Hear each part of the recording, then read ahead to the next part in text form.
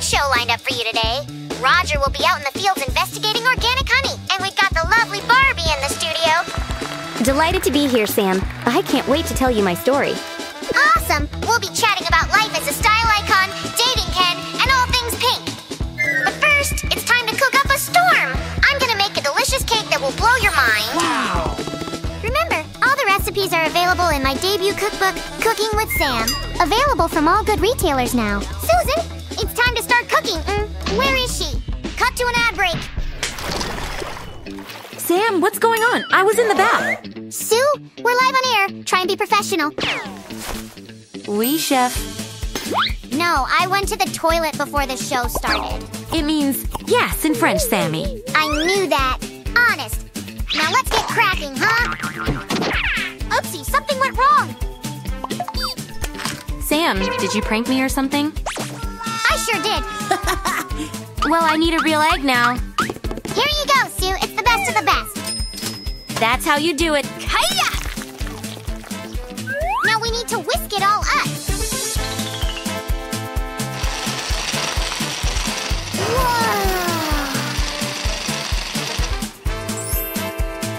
All done. Don't thank me. Excellent work, Sam. Now, we'll add cream of tartar. It will help the eggs stiffen up.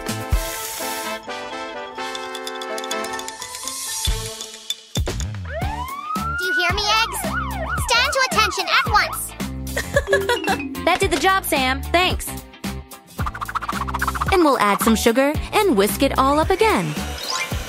Don't forget the salt, Susan.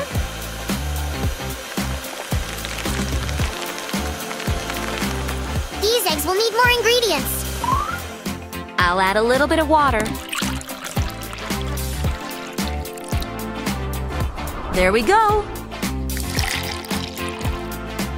My favorite ingredient, vanilla extract.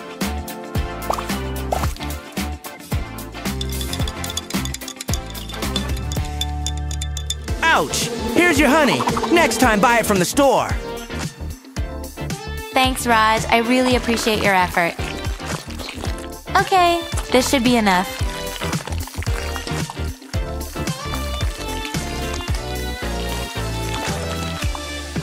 Here I come with the mixer.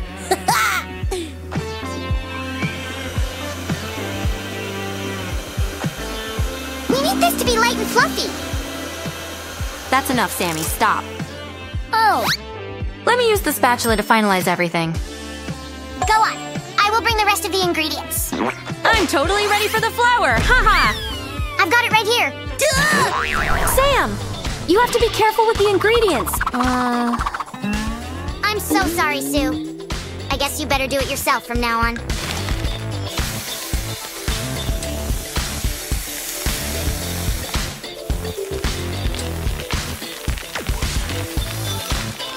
All done! Now, I'll add a bit of baking powder. This amount should do the trick. Oof! I know, we're mixing a lot today.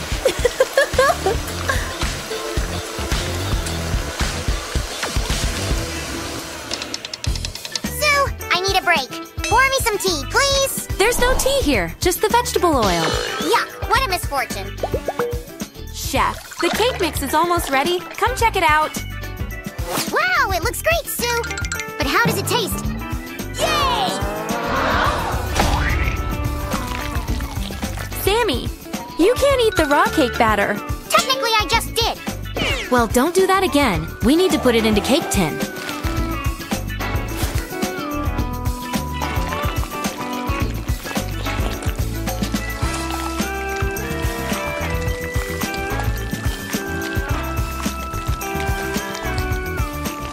Very well. Now I'm going to put this in the oven. And it won't take long. That's the beauty of television. While the cake is cooking, we can get on with our yummy filling. And we will make something special. Great idea, Sammy. I've prepared the mixer. Let's use this whipping cream then. This will taste so good.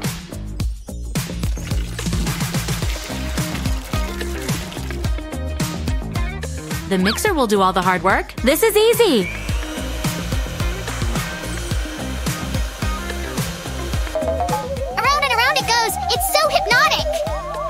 Excuse me. I shouldn't have been that close to that. Sammy, are you okay? Am I okay? You tell me. Snap, out of it. Huh? Where am I? What happened? No, Sammy, not again.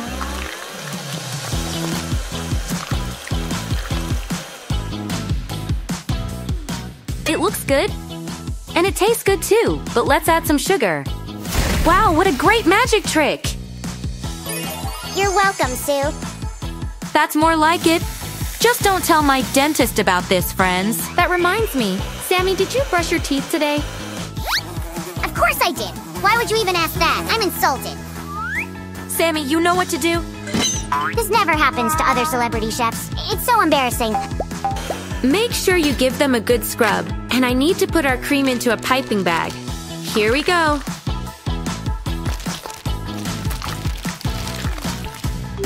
Talk about a Hollywood smile, huh? Wait, something smells good. It's the cake. Careful, I will get it. Friends, welcome back to the Cooking with Sam show. Oh, please. Maybe we better call it Cooking with Sue. No way, you're my assistant. And I have some work for you. Watch and learn, Sammy. Watch and learn.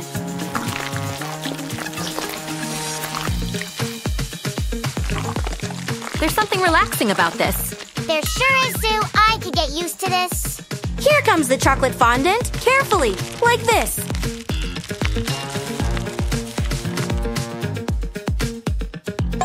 Wait, Sue. You'll need this thing to even out the fondant. Good thinking. Thank you, Chef Samuel. I have an idea. Get ready for the good old prank. I knew it! And not surprised at all, Sammy. So now, I better get rid of the extra fondant.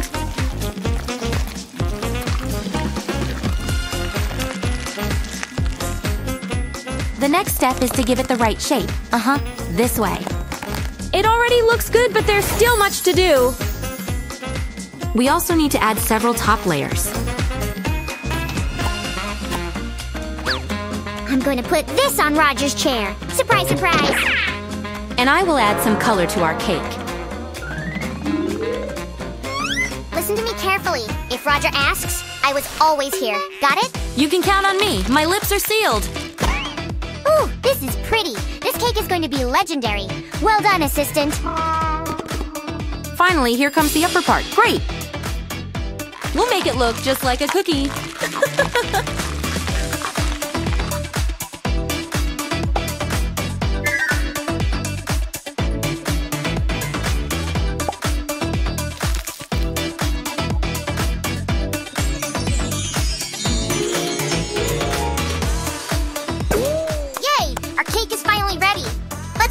And taste it.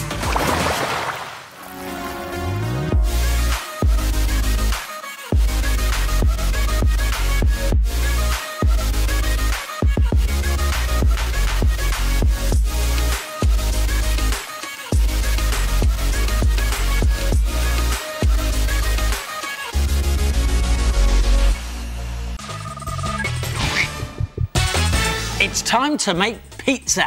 Oh, I thought you were making a clock. No, we are. It's the Fingertips Pizza Clock. Now, the really good thing about the Fingertips Pizza Clock is that you make it yourself, it's really easy, and it lasts forever. Now, let's start with the dough. You've gone back to cooking again. No, not dough. This is salt dough. Oh. Now, it tastes disgusting, but it's great for mates because, look, it's just like modelling clay. Now, the difference is when you bake this, it lasts for ages. And I'm going to show you how to make it. What you need to get is 200 grams of salt. We pour that in. You need 200 grams of plain flour. We pour that in as well. And the Fingertips top ingredient, 100 grams of corn flour. And that goes inside too. Finally, mix in 250 millilitres of water, like this. And here's the best part. Roll up your sleeves and get your fingertips dirty. Look, we start mixing it in, and what you need to do is knead the dough so it's really, really smooth. Now, once you've made your dough, you need to roll it out to about ½ centimetre thick, and then to make it a nice pizza base shape, get a plate and put it on top of your dough, and then just use a knife to cut around here, right the way around your plate, and then you can get rid of all the excess and then put your nice round shape onto a baking tray which is covered in tin foil, and now you're ready to add your toppings. Now I'm going to start with cheese because I love cheese, and what you want to do is make loads of wiggly worms like this. The wigglier, the better. And then you lay them onto your pizza, and here's a nice little fingertip tip. To make the cheese look as though it's melted, just squash all of the wiggly worms down like that. Now for onions, all you need to do is make some more wriggly worms, but this time just join it together in a loop and give it a good squeeze like that, and then flatten it all down so it looks really realistic. And now you need to make a few squares from the dough that'll be the ham, and trust me, when you paint these, they'll look just like the real thing. And what about olives? They're really easy to make. Just get a little bit of dough and roll it into a ball, give it a squish, and there you go. You now need to find the centre of your dough and make a hole in the middle, just about there, like that. Now you put your pizza together. A bit of ham. Put my onions on as well, they look lovely. Very nice. Yummy. And a quick fingertip tip, it's well worth putting a dab of water on the back of the bit to make sure they stick onto your pizza like that. What about the olives too? You've got to put them on. Very important, the olives, because these are going to be your hours, all right? So you need to position them very, very carefully. You need to put one at 12 o'clock, one at 6, and then carry on all the way round. And now you're ready to cook your pizza base. Now, salt dough needs to be cooked very slowly on a very low heat, and it's going to take about 2 to 3 hours to cook, but be careful not to burn it. Now, once it's cooked and cooled off, it's time to paint it. And trust me, you're going to be amazed how real your pizza will look. Let's get painting. First, a blob of red for the tomato. Now, when the tomato's all on, carefully paint some of the wiggly bits in yellow, and this will be the cheese. Now, some white for the onion rings.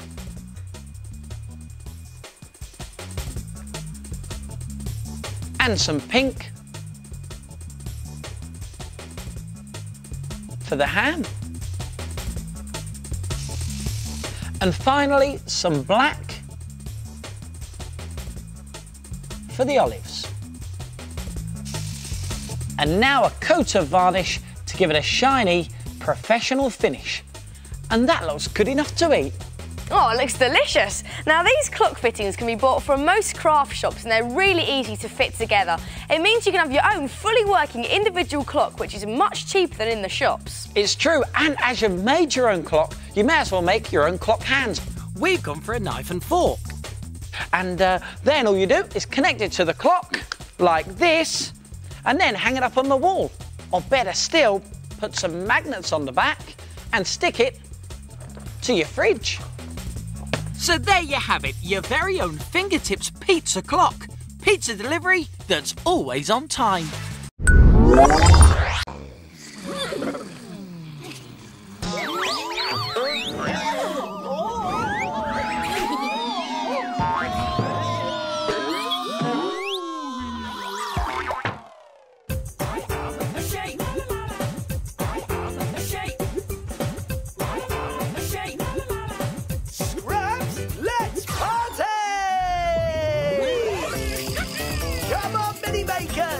Let's all dance with the shapes.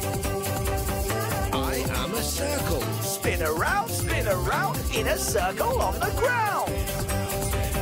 I am a triangle. Clap your hands in the air. Triangles everywhere. I am a square. Everybody draw a square. Draw it here, draw it there. I am a rectangle. Bounce, everybody. Bounce like you just don't care. What's it going to be? Wait and we will see. A shape for you and me. I am a triangle. What's hiding behind the triangles? Can you guess?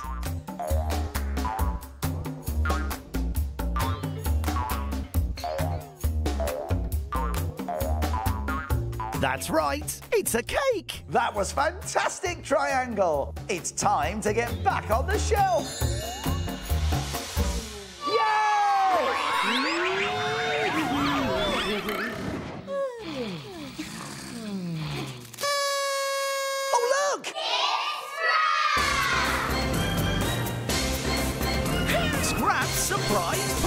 popper. What a tasty-looking torn paper strawberry. Today, Scraps is getting some help from one of the mini makers. Hi, I'm Taya, and today we're going to make a torn paper strawberry. Here's how to do it. Get a piece of lilac card and lay it down on your work desk. After that, you get your red piece of card and slowly tear it into a strawberry shape. Gently tear around until you've got your shape. Lots of little tears. And when you've done that, glue it down onto your piece of purple card. And after you've done that, get your green card and gently tear some green leaves to fit onto your strawberry.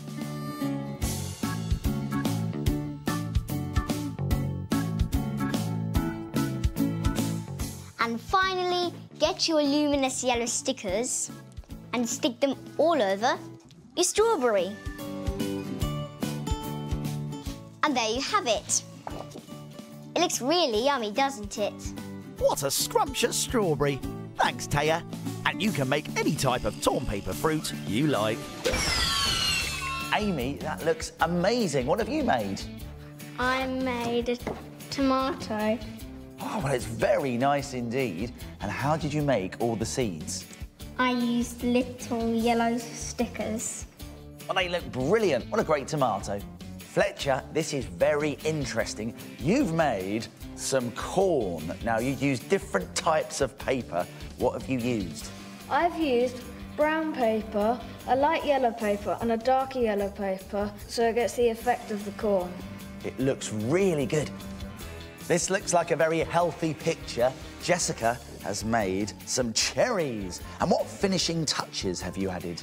I've added 2 stickers for light reflection, a stalk and a leaf. Wow, it looks brilliant. Just like the real thing. Well done, Jessica, and well done, mini makers. But right now, follow me. Follow me this way, mini makers. That's it, my friends. That's it, over you come. Now, you are about to make a brilliant party picture. Have a look at the screen and see if you can guess what it is. What picture are today's mini makers making?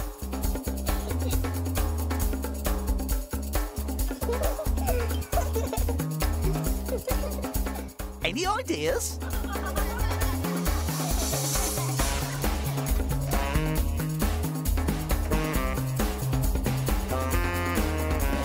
What do you think it could be?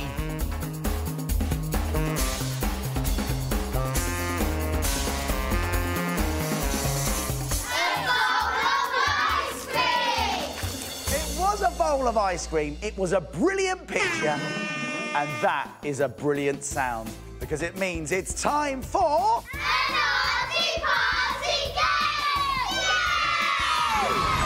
So it's over to Party Cam to find out which mini makers are playing today. Off you go.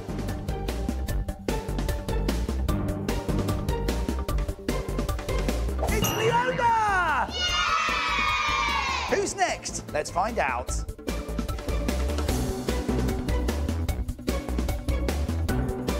It's Ewan! Yay! And last but not least, who is it?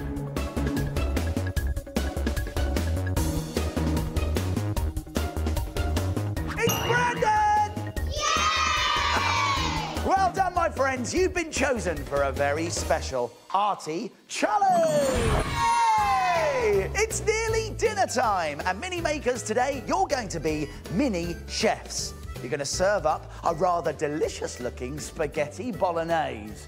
But today, I'm feeling quite hungry, so I'd like a giant portion on my giant plate. Look at that! It's massive. And you're going to use all these wonderful ingredients. We've got spaghetti, we've got mince, tomatoes, and some tasty-looking toppings. So, Ewan, Leona, and Brandon, do you think you can do it? Yes! I think so too, my friends, but you've got to serve up that spaghetti before Scraps makes this noise. Mamma mia! Get ready, get steady, mini chefs, go! Off you go, my friends. That's it, spread it out. That's it, you've got it. Well done, it's looking really nice already. What do you think we should do next, Leona? Add some mix. OK, right, off you go. Bit closer, maybe, Brandon. That's it. We better hurry up, mini makers. That's it. Get that sauce on there. Right, let's find some toppings. Get it on, my friend. Put loads on, put loads on. Get the knife and the fork. OK, brilliant, that's great. Mamma mia!